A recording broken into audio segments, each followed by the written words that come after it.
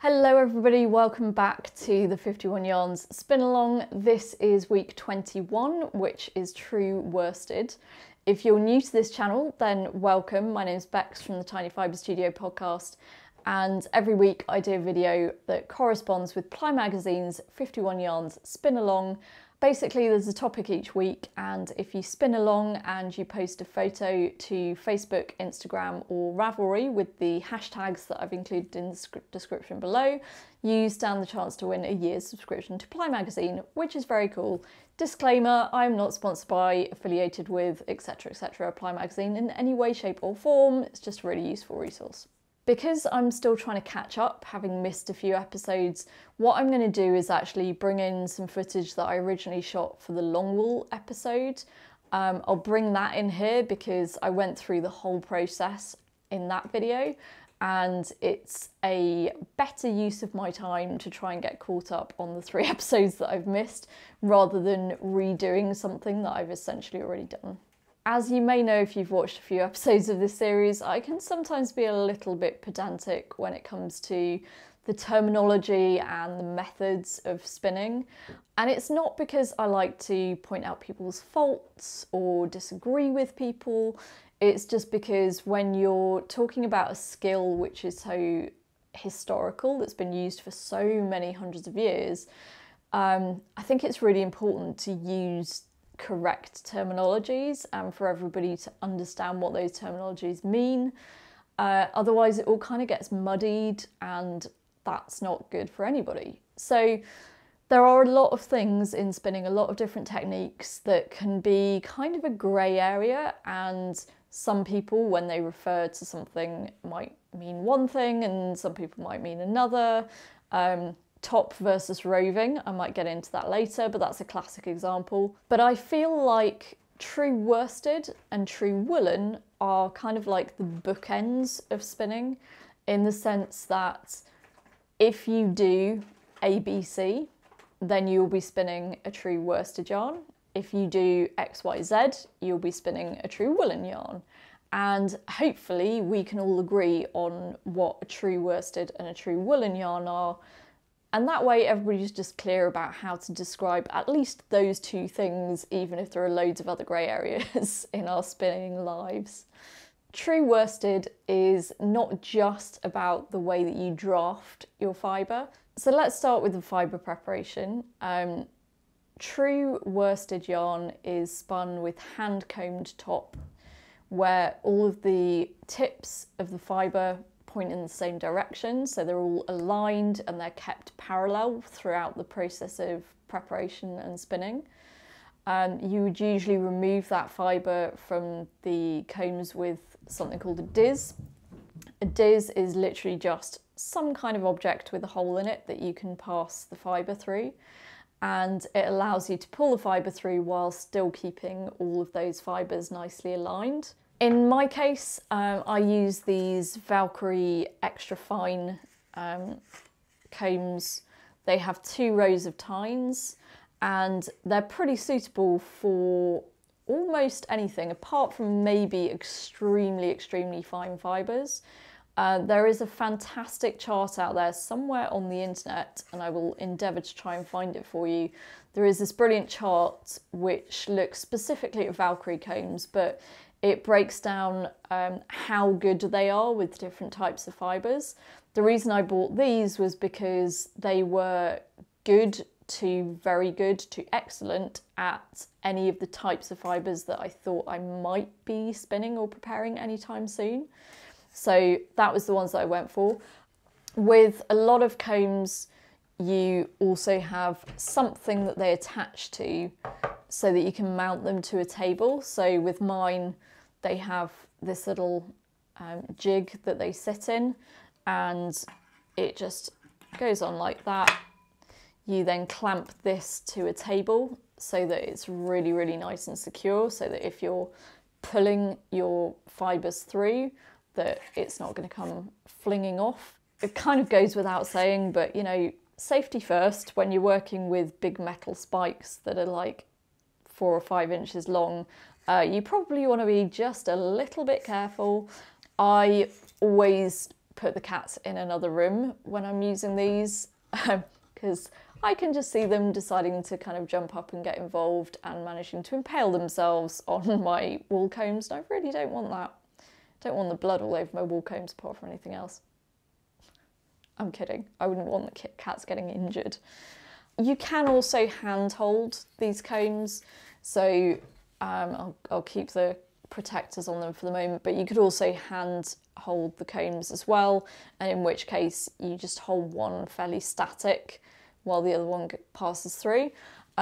Personally, I just feel like that's a little bit more stress on the arms and the wrists and so on, and why would you do that if you don't need to? So I just keep mine mounted in their little block when I'm using mine. You would then take your fibre and set it up so that you've got the butt end of each lock in the combs, set into the combs, and then you just do a pass of the combs, trying to comb from the very tip of the fibre and not trying to catch too far in.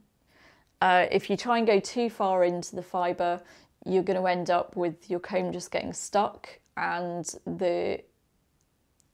everything's just going to get messy. If you think about it as, I still have pretty long hair, but when I was a kid and, you know, my mum was brushing it, it's always so much easier if you start from the bottom and work your way up. And it's kind of like that with combing. You always want to start from the bottom. That way you're keeping those fibres nicely aligned. You may also find it useful to use some kind of conditioning milk as you're doing your combing. There are recipes out there for combing milk all over the place on the internet. I just use a little bit of hair conditioner in a spray bottle with some water. That seems to do the trick, and that's really just to reduce the amount of static that you're having to deal with. You may need to do multiple passes. Once you're happy that it has been nicely combed so that all the fibres have been separated but they're still parallel, and as much VM, vegetable matter, as possible has been removed, then you would use a diz to take it off the combs. So a diz is really just any kind of object with a hole in it that you can pass the fibre through. So you would just, in my case, I like to just grab a little bit of the fibre and just twist it slightly to just get it started so that it comes through the hole in my diz, which in my case is actually just a button with a hole drilled a little bit bigger than it originally was. And then I pull a little section through, move the diz back, pull another little section through, and just keep going. You don't want to break the staple. So in the same way as when you're spinning, you don't want to break the staple. You also don't want to break the staple when you're using a diz either. So you just keep pulling and pushing the diz back each time, and you'll end up with a nice little snake of fibre, and you can then just gently curl that around so that you get a little nest of fibre. It's a very pleasing thing the first time you do that. You're kind of like, yeah, that's nice. That's a nice thing, a nice object.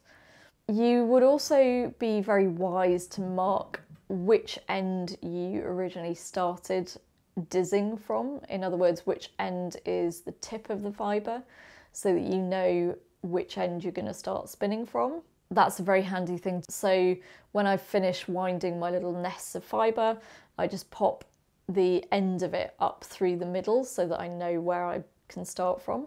And then when it comes to the spinning, there are a couple of things to consider. The first thing is that unlike with woolen spun yarns, which can be really uneven in the singles, but then when you ply them, they've got that amazing ability to kind of balance themselves and kind of fill out all of the thinner spots. True worsted yarns are not like that at all. You will see any thick and thin bits if you are plying, particularly if you're just doing something like a 2-ply, or of course the singles, you're really going to notice those thick and thin sections. So it's a slow process, but take the time to try to make sure that you maintain the same thickness, the same consistency as you go through. A true worsted yarn is spun short forward draw, so always moving your drafting hand back to your fibre supply hand and then pulling forward, rather than holding and then pulling your fibre supply hand back.